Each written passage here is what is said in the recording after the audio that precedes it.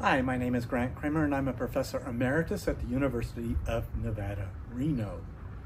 We're getting close to harvest time, so now we have to start thinking about when should we harvest the grapes. There are several factors involved. First of all, I have a very low yield this year because I'm only in my third year. And in the sixth year, I will reach my maximum yields. So because I have such small potential, I think I'm going to just make a rosé with my Pinot Noir grapes. I could make a red wine and I could make a sparkling, but this is the first time making wine, and the rosé will be the simplest and easiest, particularly since I'll have such a small volume. So factors that are important are the Brix and the titratable acidity. We won't consider the titratable acidity because that's an additional measurement that will require more grapes, and I don't want to use up all my grapes. However, we will measure titratable acidity when we actually do the harvest. So I'll just base my reasoning on Brix.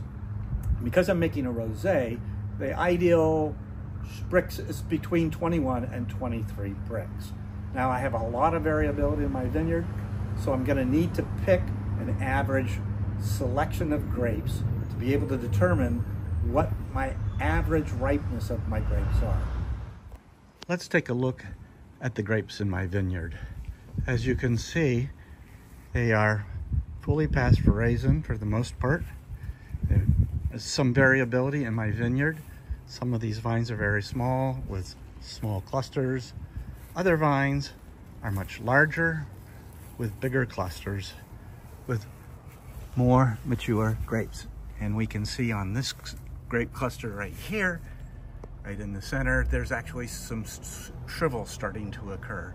So it's probably getting close to time to begin to think about harvesting my grapes.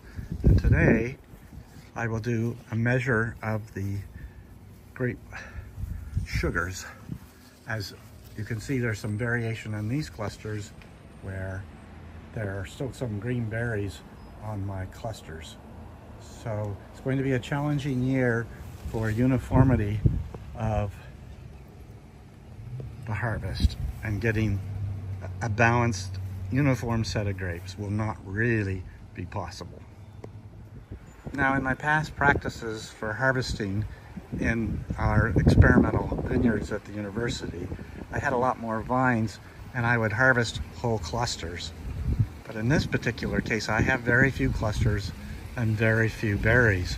So I'm going to have to sample here randomly throughout the vineyard, trying to pick what I think are the average grapes, not the most mature, not the least mature. Pick an average so I can get an average of the vineyard. I'm going to choose about 20 berries this time. This process will have to be refined over several years to be able to identify what the best approach is and to know when grape maturity is occurring. So I'll have to do this over several weeks probably until I get to the right maturity. But it's possible that they're already ready to be harvested. If so, I've got to get into action. So I'm going to do a Brix analysis of my grapes. I have about 20 berries here in this bag, which I'm going to crush up. I'm going to squeeze them all together. They're an average selection, the best I could do as judging from the berries, the clusters, the color, the size of the clusters, location, and I tried to mix it up throughout all the vineyard. And then I'm just going to squish them together to get some juice. And once I have enough juice here that's mixed all well, very closely together, then I will extract some of this juice, and I'll come back to that in a moment, and I'll use this refractometer. Now this is a digital refractometer, and when I push it, I can get an analysis very quickly here in the kitchen, not outdoors in the sunlight, and all I have to do is put a drop of juice. Before I do that, I need to zero this with some distilled deionized water. In this case, it's just distilled water. And I'm gonna zero it by pressing this button, and it'll shine a light up through this sensor right here, and it gives me a 0 score, as you can see here. So I'll put the juice on, and then it will measure the Brix, or the percent soluble solids of the grapes. Now I'm shooting for a range of between 21 and 23 degree Brix.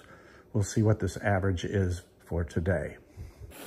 So the first thing I need to do is clear the water off of this sensor, and I use a Kim wipe for that, as it's clean and won't scratch the glass surface of the sensor.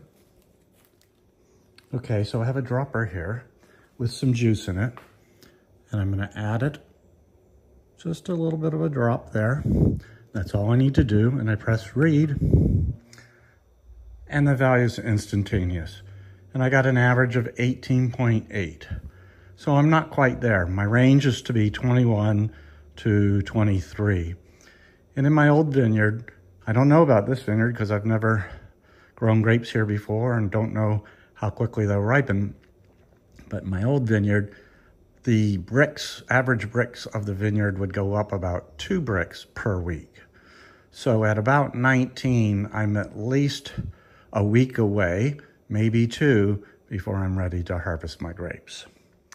Note, this wine refractometer has a temperature gauge on it that allows it to adjust the Brix based on temperature. So it's temperature compensated. Again, I have to remove the sugar that's on here or it'll get very sticky. So I use a Kim wipe and I place, again, some water to clean it. Get another fresh, clean Kim wipe and clean that off so it's ready for use next time. Okay, I've also been prepping my garage to be ready to make some wine. And this year, I plan to just make some rosé. So I've got some stainless steel tables. I've got some equipment, a stir bar, my wine refractometer. I have a pH meter in this box right here. And I'm going to use those for measurements in the future. Okay, so my grapes are not quite ready yet. So I'll need to sample, and I think I'll sample in another week and see what I get in the next measurement. And I can plot the two values to see how quickly the sugars are rising in my grapes. If you want more information about harvesting grapes, then I suggest you go to my playlist, Grapes and Viticulture, and I have 2 videos there that will be useful for you. When to harvest wine grapes, a quick refresher, which is a short video. And if you want more detail, in depth, then review my longer video on when to harvest optimum grapes. Well, that's it. I hope you liked this video. If you like this video, then please like it on my YouTube channel. And think about subscribing to my YouTube channel, where you'll be informed on other interesting topics like viticulture, enology, and winemaking practices. Have a great day.